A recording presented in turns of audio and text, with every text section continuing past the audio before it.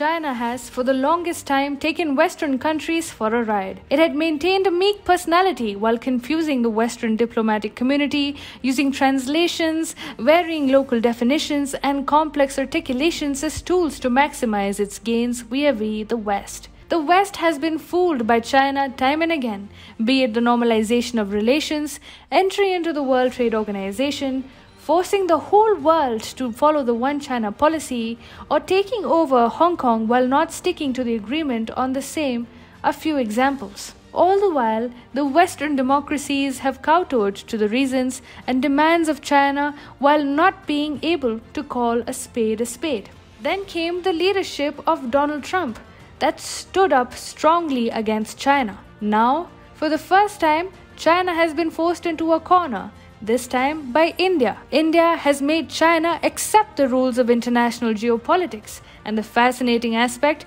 is that what no Western country was able to achieve was achieved by India, a non-permanent United Nations Security Council member. Hi, and welcome to TFI Global, the foreign affairs and geopolitical analysis arm of the TFI Media Group.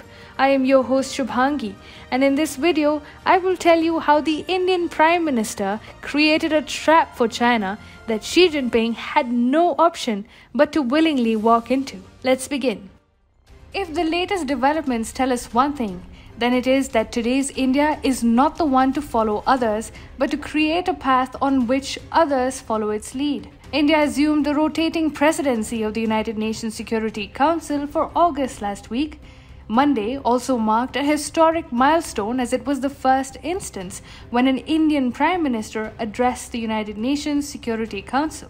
However, another significant development was the fact that India showcased its diplomatic astuteness as the United Nations Convention on the Law of the Sea, or the UNCLOS, was the main subject of the presidential statement of the UNSC, and even China had to show up for it. This is significant because China is the only major power that has time and again flouted the UNCLOS with impunity. By preparing a fine trap for months and deliberating with the international diplomatic community, New Delhi made sure that Beijing had no other option but to willingly toe the line and fall into the trap. As per reports, Prime Minister Narendra Modi's statement on maritime security to the United Nations Security Council was crafted in consultation with different agencies in New Delhi, as well as input from India's permanent mission to the United Nations in New York. The key outcome of the United Nations Security Council meeting on maritime security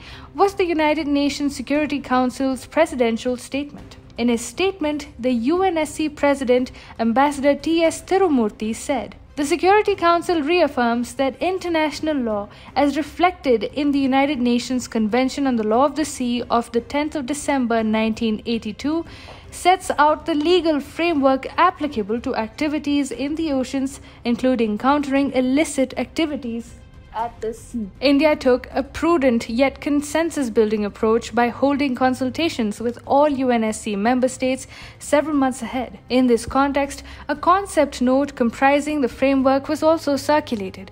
The preparation was so foolproof that China had to helplessly accept UNCLOS as the legal framework applicable to activities in the oceans, including countering illicit activities at sea. While other member states of the United Nations Security Council have in the past tried to move a debate on maritime security, it was always stalled, primarily by China. However, Prime Minister Narendra Modi and India's diplomatic team was able to reverse the trends and force China into accepting the framework. This is a sign of growing acceptance to the undeniable fact that India getting a permanent seat at the UNSC is long overdue. China has for the longest time not been very enthusiastic about the UNCLOS, given that it has been continuously violating the same in the South China Sea, as it has claimed almost the whole of the sea with its 9-line theory. Despite the fact that the term jurisdictional seas is not recognized by international law,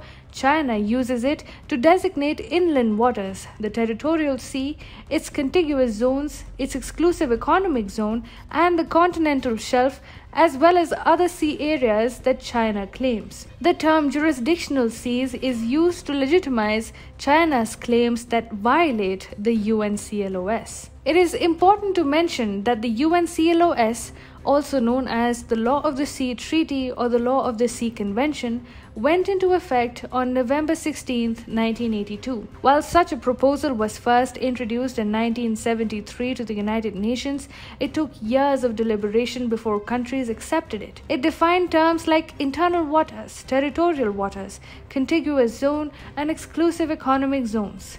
While internal waters covered all water and waterways on the landward side of the baseline, territorial waters were out to 12 nautical miles from the baseline. Then the contiguous zone further 12 nautical miles from the territorial sea baseline, and the exclusive economic zones which extend 200 nautical miles from the baseline. Notwithstanding these agreed upon definitions, China has been claiming almost the whole of the South China Sea as its own, and has been continuously building artificial islands to solidify its false claims. By doing this, it has forcefully claimed sovereign offshore territories of Southeast Asian countries, including the Philippines.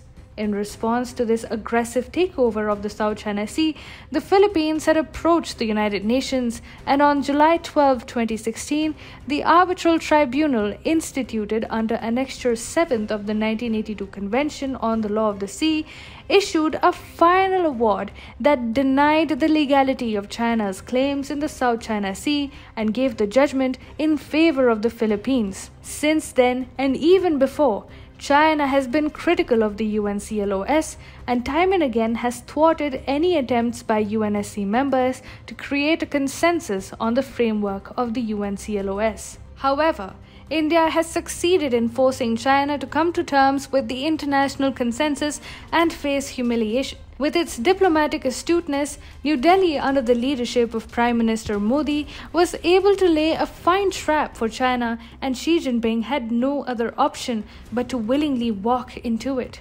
By accepting the framework, China has now lost its reasoning of keeping domestic definitions and laws supreme with respect to international law, and going ahead, Beijing will find it difficult to justify its claims over the South China Sea, let alone make any new claims. During the open debate, U.S. Secretary of State Antony Blinken, President of the Democratic Republic of Congo, President of Kenya, Prime Minister of Vietnam, and in a rare appearance, Russian President Vladimir Putin were also present. The involvement of the African Union and Russia left China with no other choice but to adhere to the consensus which was agreed upon.